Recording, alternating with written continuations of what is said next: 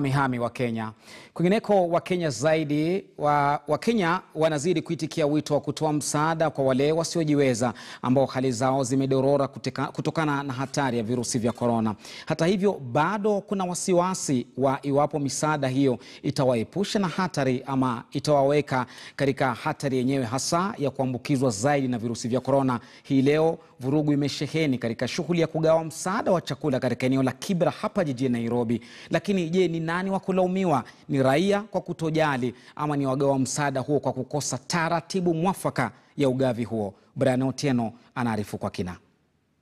Ndiyo taswira iliyogubika shughuli ya kugawa msaada wa chakula katika ofisi ya DC mtaa wa Kibera. Mamia walokusanyika kupokea msaada huo wakitawanywa na polisi baada ya mori kuwapanda kutokana na wanachosema ni kubaguliwa katika mgao huo. Na baada ya wingu kali la vitoza machozi hivyo kupotea, waliendelea kama kawaida. Yote haya yanatendeka licha ya serikali kupiga marufuku mikusanyiko ya hadhira, na wakazi wenyewe wanafahamu fika hatari inayowakodolea macho. Hapa mahali tuko tunahatarisha maisha, kwa maana tuko mtu kwa mwingine, na wamepeana futi 1.5 kwa mtu. Juu ya njaa haiwezekani, watu wanasukumana huku na huku. Si hiyo sasa ndio corona, sasa ndio itakuambukiza.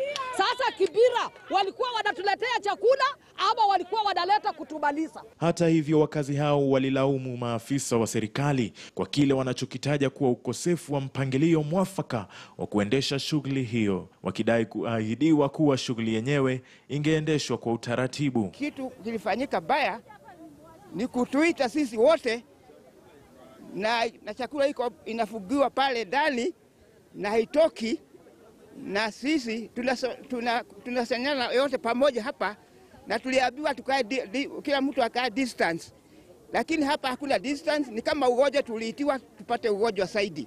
Kwingineko, baraza la jamii ya Wahindi nchini limetoa mchango wa chakula chenye thamani ya shilingi milioni 100 utakaosambazwa katika vitongoji duni mbalimbali jijini Nairobi. Mchango huu ulikabidhiwa kamati maalum iliyobuniwa na Rais Uhuru Kenyatta kwa lengo la kutoa usaidizi wa dharura kutokana na athari ya maradhi ya COVID-19. Challenges as a board we are looking at.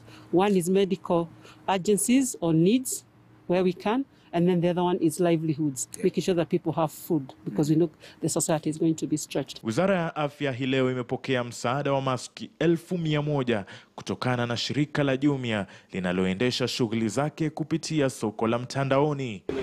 Maski hizo zimetengewa wahudumu wa afya wanaoongoza vita dhidi ya maradhi ya COVID-19. Mbunge wa Lugari Ayub Savula kwa ushirikiano na kampuni ya sukari ya Butali wametoa jumla ya chupa 4,000 za vitakasa mkono zitakazosambazwa katika kaunti ya Kakamega. Savula pia alitoa mchango wa maski yenye thamani ya shilingi 300,000. The responsibility as leaders to join in and help the Ministry of Health and the President of the Republic of Kenya, Uhuru Kenyatta, to ensure that we safeguard our people against the killer disease called corona.